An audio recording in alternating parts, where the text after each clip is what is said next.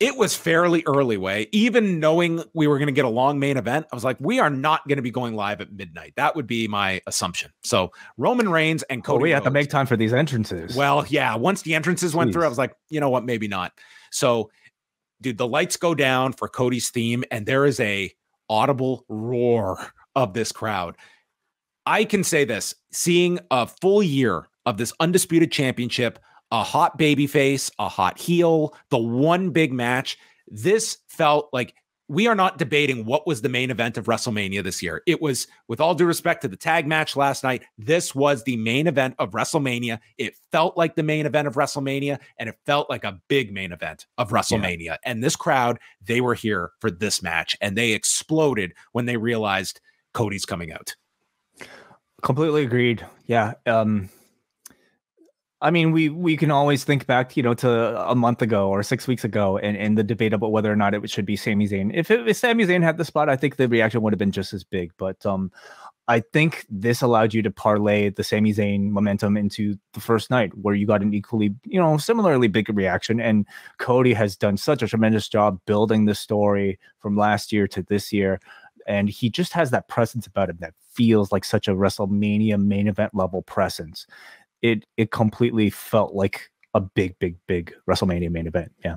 This guy looked like $1 million walking out. And coincidentally, that was at minimum the cost of this pyro display for Cody as it went off. And he goes ringside, and there is Brandy, his daughter Liberty, his mother, his sister Teal, and then Brody Jr. -1, unmasked on WWE television. And he gets Cody's weightlifting belt. This was, to me, one of the coolest moments of any of these nights. It was so awesome. So awesome. Of course, this is the weightlifting belt with all the names of the promotions that he's worked in through his excursion, including Smash Wrestling, Toronto's own Smash Wrestling, making it to the main event of WrestleMania. Yeah, we had said whatever lucky kid is going to get that. I mean, is a very lucky kid, and he chose the best choice, obviously. And Michael Cole explaining as well who he is, and Brody Lee's son as well. Yeah. So that was nice for people that might not have realized awesome. It. Yeah. So we have gotten both -1 and Preston Vance unmasking within months. Oh wow, if Ray can have a career with the mask on afterwards, and so can -1. Then we go to Roman's entrance, and there are 6 pianists at the entrance, and they were terrific. Like this was, this was my parents' dream of what I would have become in when I was 8 years old. Going to one of the 6 pianists for the Roman Reigns WrestleMania entrance. Those were their hopes for me. I let them down. And then we shift to Roman's regular theme, and he comes out with Paul Heyman. And what a beautiful Sikoa. Entrance. I mean, like the Roman Reigns entrance is really like pretty great anyway, but to see it on a big stage, I know I've seen it before, but tonight it just felt almost like the greatest it's ever been, especially maybe because I had the knowledge that this might have been the last time I was seeing him with the championship. So there is so much heat. They're in the ring. Samantha Irvin did a fantastic job of introducing them, and Cole loves the it's a big fight feel. Like that was the appropriate description for when this bell rang, and this crowd went nuts as the bell rang, and they just go face to face, and we start off the match. And early on, Cody is caught after a disaster kick with a power bomb, and Reigns is just playing with him. He's waving at the Rhodes family, and then Sikoa gets involved, nailing Cody in the ribs with a chair shot behind the ref's back that sets up a drive-by, and Cody would be clutching at his ribs and always like checking in with the ribs, and this would become a handicap that he would have to deal with. Then Rhodes gets tripped by Sikoa, and finally, Sikoa steals the weightlifting belt, and I wish they had got a shot of him like ripping it away from Brody Jr. Me too. He gets the weightlifting belt, and he just starts whipping Cody, and Dan Engler, the referee, does not see it, but he hears it, and he turns around, and when he ejects Solo Sikoa, you had 67,000 people lose their minds. It sounded like 80. I mean, we can all assume that he took it from Brody Jr. But if we had seen that, if everybody in attendance had seen that, even man, more, the heat would have been that much crazier. Absolutely. So Sikoa is leaving, and listen, there's so much praise that you can throw around here. Paul Heyman's facial reaction when Sikoa was leaving, he's got this look like he is frightened, like this was not supposed to happen. Oh God. Yeah. And Reigns gets the weightlifting belt, and Engler tries to stop him from using it. So Cody nails him with a kick and hits the crossroads, and we get our first major near fall. And this audience was ready. Like 15 minutes in, yeah, we can wrap this up. Cody wins. No, Reigns kicks out, and he comes back. There's a Uranagi by Reigns called the rock bottom, but then the Superman punch is avoided, and Cody, by avoiding the Superman punch, Roman is leaned over, and Cody hits the pedigree. Mm-hmm. The heel turn. The heel turn. Remember, he said that if he ever hits that move, that would be the signal. Don't you remember? Oh, this was one of Cody's. Listen, I feel like that's a completely different guy. Like that was Devontae. I don't really. Cody broke down how he had actually turned back in AEW. Okay, he explained this to Ariel Helwani, and then said, like, what does a heel do? A heel take something that the audience wants away from them. And they all wanted me to turn heel. So I told them I would never turn heel. I was taking that away from them. And then he follows that explanation as he's hearing it himself, explaining it to Ariel. He's like, maybe that was too nuanced. Yeah, Cody, maybe it was. Maybe it was. If you have to explain to people what the purpose of this is. Yes. Anyway, it's a much better fit that he is in now, several years removed. So Reigns then hits a Superman punch after Cody goes for the disaster kick, and the disaster kick is met with a Superman punch in midair. And the replay of this was amazing. And then the replay shows Heyman, and he's not looking at the two. He just assumes it's over, and he's counting 1, 2, and then 3. And when he doesn't hear the bell, his look of just shock was amazing. His facial. I'm so glad this replay showed this. It was great. Yeah, they got to put a camera on him just in the corner like the whole time. His facial expressions in every Roman Reigns match, especially the big ones like this, are always fantastic just to watch. Cody applies a figure 4, and Michael Cole is screaming at the top of his lungs, Dusty Rhodes is looking down at his baby boy. It was amazing, dude. For Michael Cole, remember like 2 years ago, he like blew the finish of the call at WrestleMania. And it was like, man, this poor guy, like it's like the biggest call of the year, and you messed it up thinking it was a near fall.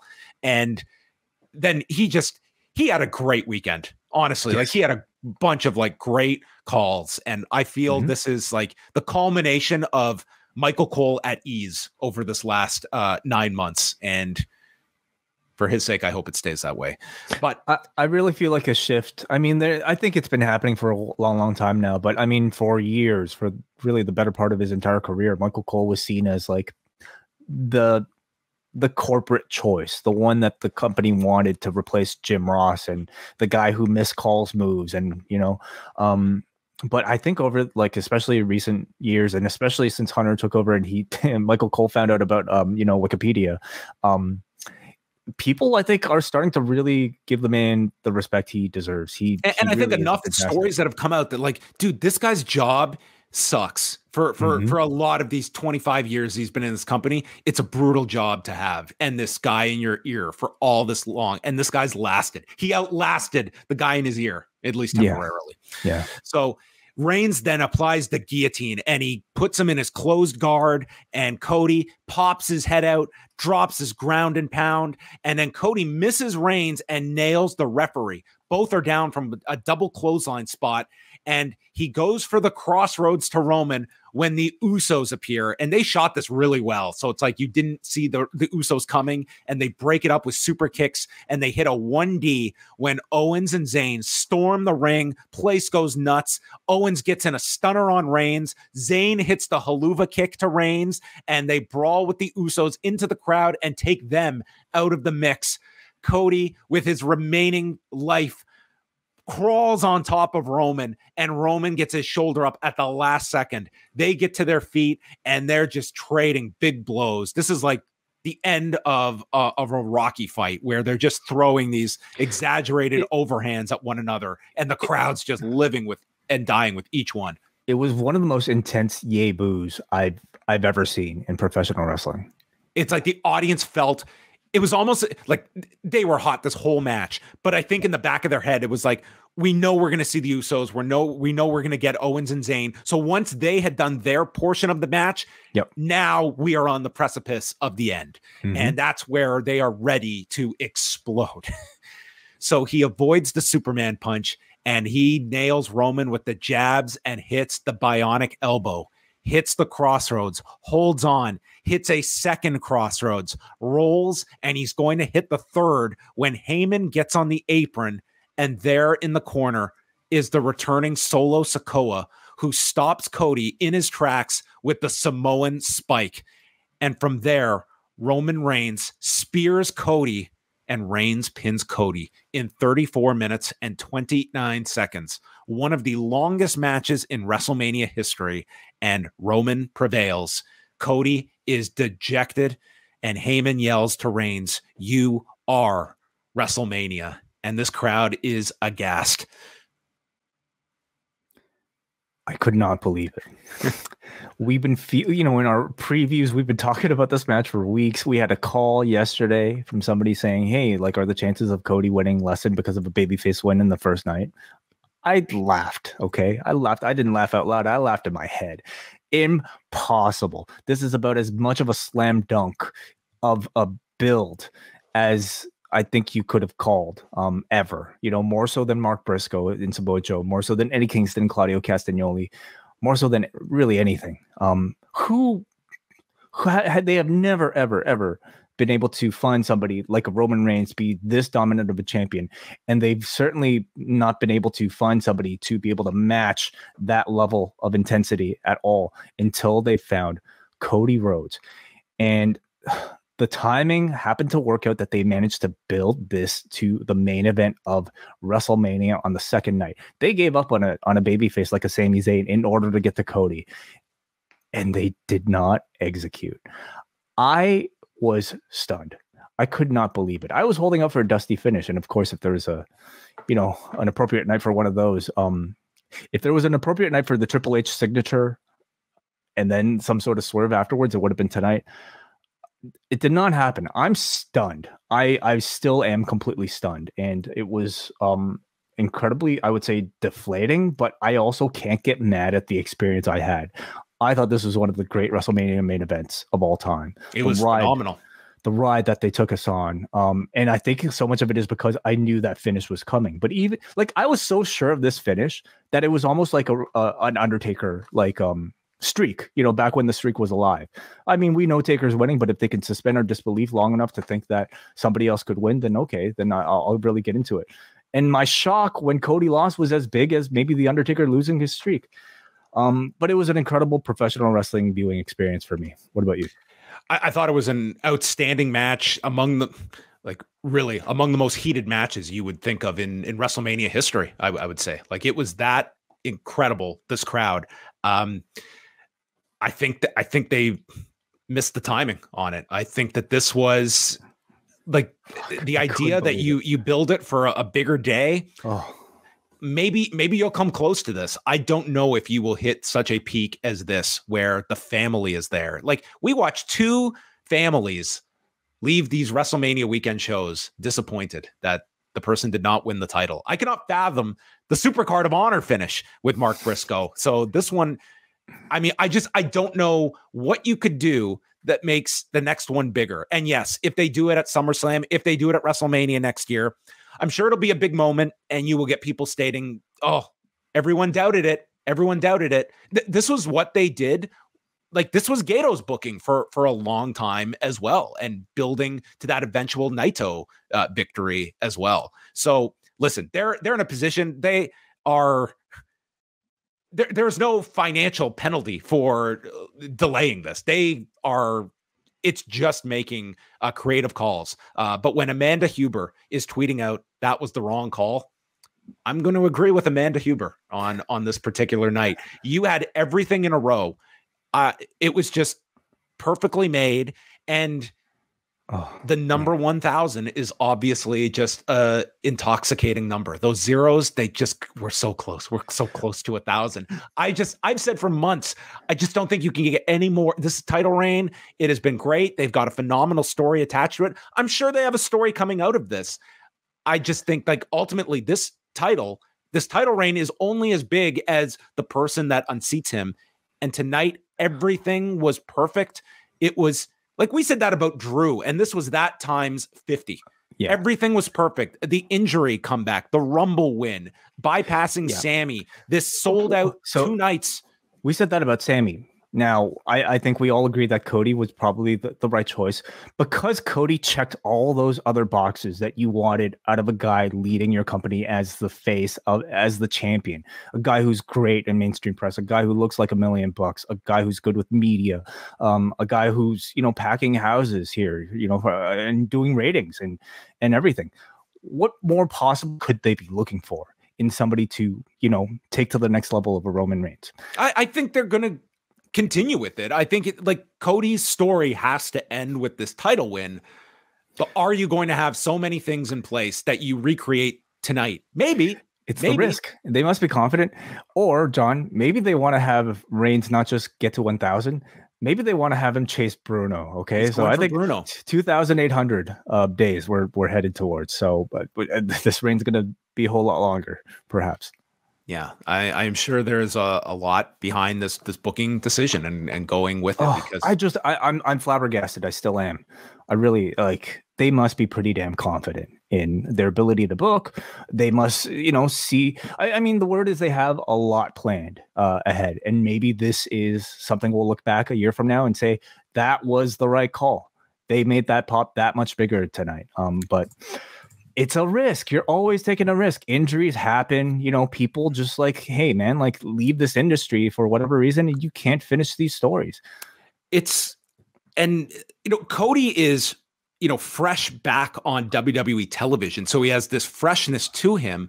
But this guy's turning, not to say he's near the end of his career or anything, but he's turning 38, which is I feel people don't realize he feels younger on television. These are prime years that if you're going to get that run in, I just don't know how much more you do with Roman at this point beyond you're a bulletproof company that you could put the title on just about anybody. And it's just a degree of how profitable you are going to be. And the guy who has the title is not dictating your finances. So it's ultimately a creative choice. More importantly, I'm very curious to know what this means for the entire roster as a whole. In our preview, we were so sure that they were going to go with the new champion that we were talking about all the possibilities for what they could go to afterwards, because it completely refreshes the entire division, the entire roster. You can do Cody versus such and such, Cody versus, Gunther, Cody versus Logan Paul. Well, what are those matches now for Roman Reigns? He's gone through pretty much everybody. And the elephant in the room in all of this is who is going to be leading this creative. If you're going of the assumption that Paul Levesque is the person that is continuing to spearhead creative, I think you are left with optimism that the story is going to go. But you do not know that and where this company is going to fit and what is Vince McMahon's role going to be. And I just think that you have to go with that impression as well, that is a possibility of all of this. This entire company could look very different in 24 to 48 hours. I suppose so, but even going by the Vince McMahon metric, what would he not want about a Cody Rhodes victory tonight? You don't know.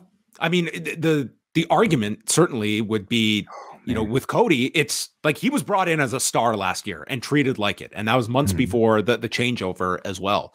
And I don't know what the thinking was tonight beyond, hey, it's. We also can't blame every bad booking decision just on Vince, No, it's listen, if this and for the public stance is that Paul Levesque is leading all of this, and I'd question his booking on this one for sure. The work is to get to a moment like this, and then you pull the trigger. And they were not trigger happy on this night. They just want to, they are up huge at the table. And they just want to go double or nothing, pardon the pun, but continue to grow it. Yeah. I mean, I really hate to speak negatively at all about like that match. It really, to me, was one of the great WrestleMania main events of all time. I'm only disappointed because I wonder if we'll continue to think that way in the future, because we tend to just remember title changes, significant title changes when we think about, you know, legendary WrestleMania. Well, it was going to be a changing of the guard kind of match. Like, here is a guy winning his first title. He is someone that you look at not just as a guy we're putting on the belt for 3 months, but a guy that you could see being their successor. Like that. So rather than this being the end of a story, does it just become another chapter in the middle of a, you know, bigger book? Yeah. And is there any sort of loss of faith in Cody? And we're going to see, because this is the guy that is out there doing the house shows. And we have seen what impact Cody has had on live events. And you're not going to have Roman at all of these house shows. And does see, not to say Cody, it becomes nothing, but even if he loses a bit of the edge, like he came into this red hot. And if he's just like a hot baby face, it's like that's great. But did you take some of the steam off of Cody when he failed in such a major match? And maybe not. Maybe he is fine from this. He's a great talker. He'll be positioned highly. I would say coming out of this, I'm more leaning towards like Backlash being maybe like Cody, Owen, Zayn against the Usos and Roman, or Sikoa in there as well, rather than a title defense at Backlash. So what, a 6-man? 6-man, yeah. But what's at stake? You know, like how do you best this? Like this was the ultimate. You know, this was the final stage. This was Endgame. And the Avengers failed. I'm not arguing this one. I don't have a defense for you. It's they have their reasoning for it. And the let it play out crowd will have that reason as the one. But to me, it was like, man, you had the layup of all layups here. Like you did the work and didn't bask in the glory at the end of it all, because this would have been, I think this is ultimately going to be a really well-remembered main event and a well-remembered WrestleMania these 2 nights. But to me, it would have been an all-time classic if this was Cody's big win in such a significant moment. And the significance of this guy winning, and the next day, it's a new era for the company potentially as well. I just think the whole history will be tied to this weekend of the company going from one phase to the next. And this is the guy leading them into that next era. We have had some tremendous WrestleMania coverage all week long at the Post Wrestling Cafe. Interviews with Brandon Thurston, Dave Meltzer, Speedball Mike Bailey, Mania previews. We had lots of Mania discussion all week long, and it will continue post-Mania. We will be back later this week with a special edition of Rewind Away covering CM Punk's interview on the Art of Wrestling from November of 2014. We're going to look back almost 9 years removed from a very pivotal interview that was the focus of a lawsuit years later. So we are going to go through that entire interview this Thursday. It's a special Thursday edition of the Rewind Away series. And if you sign up, it's $6 to get you in the door, access to all of our bonus shows and a month's worth of content, and access to 127 editions of Rewind Away and all of our archives, from Drive to Survive to interviews with Oscar-nominated documentarians. We have it all on the Post. MCU later. And if you have to catch up on a lot of the WrestleMania week coverage, we did reviews of GCW's Bloodsport, the Mark Hitchcock Memorial, Supercard of Honor from Ring of Honor, of course. So postwrestlingcafe.com, video.postwrestling.com. We appreciate your support. Take that, Michael Cole. That's it. Get your tickets now to the Post Wrestling Cafe. And for the others, they're like $6. These guys aren't worth that. You can just subscribe to the YouTube channel free of charge